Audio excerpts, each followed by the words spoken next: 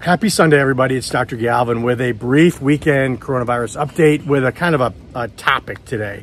And the topic is, how do we not get COVID? And I think that with all the news out there and everything else that's going on, it might be a good idea to go back to basics and talk a little bit about how do we protect ourselves and our families from catching COVID and then avoiding all those bad side effects that can happen long-term or directly related to the virus.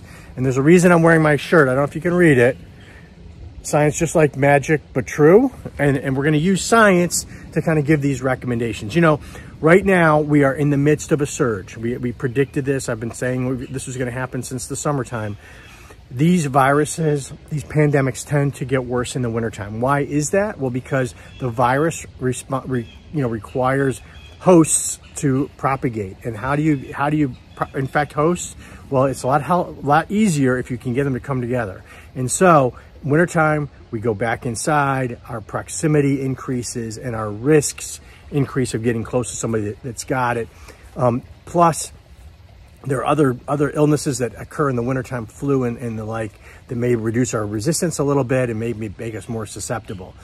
So the fact that we're having this sort of surge in cases in the US and in Europe and everywhere else is not surprising. It's been predicted, and so it's happening. It's going to get worse.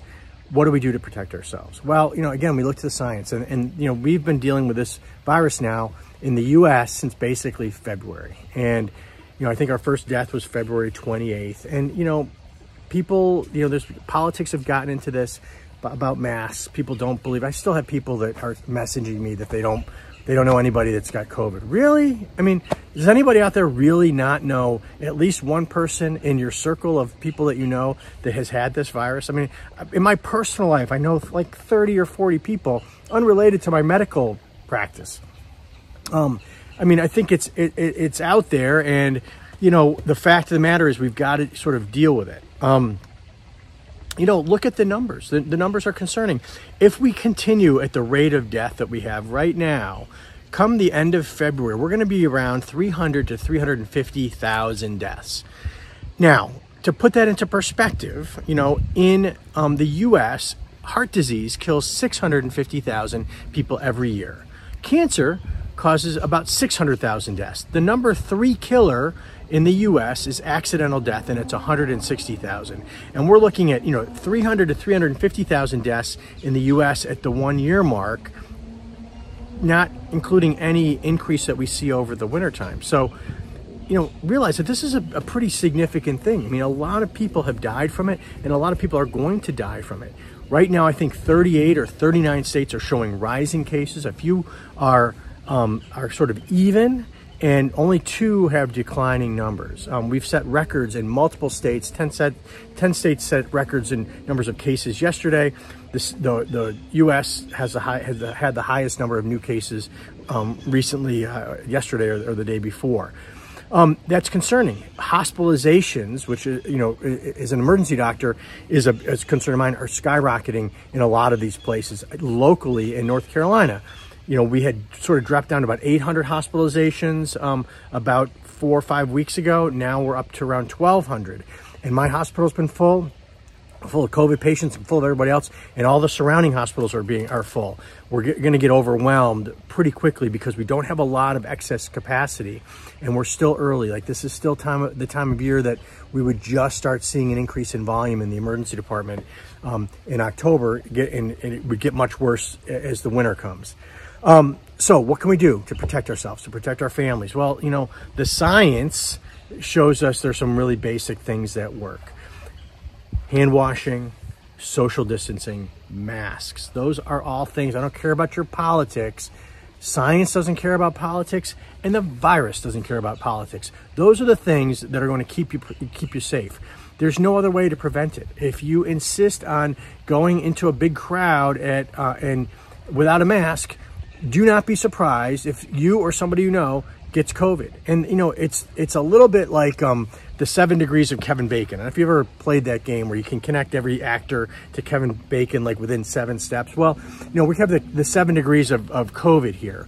it's not oftentimes the first person that gets it that's the problem. The problem is who they expose and who those people expose. And I think you can look at that wedding in Maine, that as of, I haven't seen the latest numbers, but last week I think there were 166 cases related to this wedding, this oversized wedding that they kind of broke all the rules at in Maine, resulted in 166 cases and 7 deaths. Now, the important thing is those deaths, none of those people were at the wedding.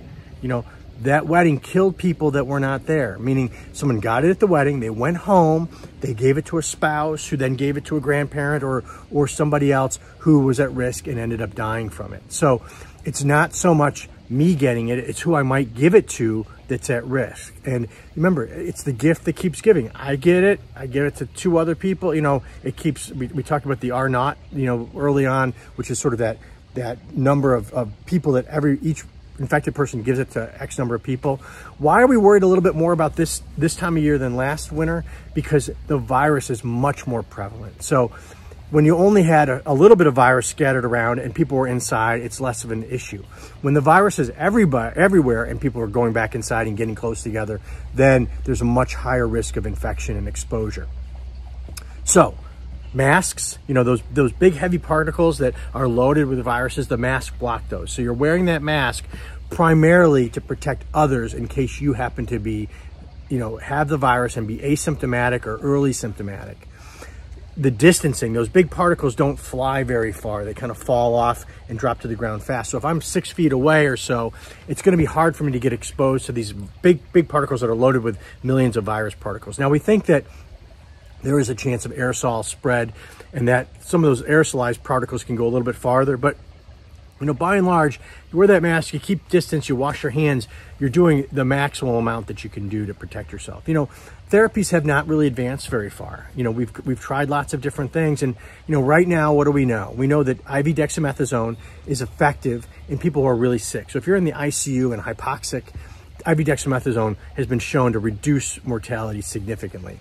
There's a couple experimental drugs out there that have shown some potential efficacy, but they're experimental still. One of those being the antibody cocktail that President Trump got.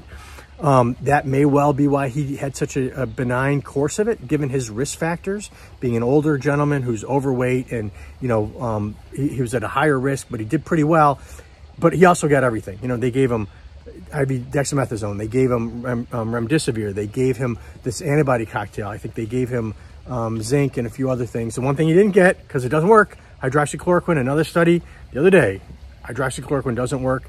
They didn't even try it with him. And, you know, he was the one that was touting it. Regardless, we don't have another great therapies.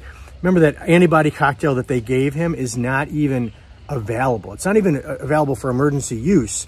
I heard that dose he got cost $100,000 and it was a complete experiment, you know. So that's not a common treatment. So the other concern is that when people get COVID, about a third of them end up having these long-term symptoms. Now, for some of those, it just may be mild anxiety, sleep problems, brain fog. We've seen a lot of that, treating a lot of that in my clinic.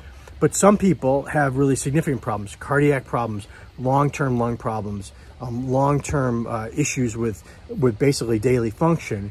And we want to avoid that. So, you know, it's also a little bit like rolling the dice. If you get it, you don't know. Or you have some underlying problem that might result in a really bad case. We don't know. And so if we want to avoid the potential for a severe infection and avoid the risk of having sort of these longer term problems, what's the best thing to do?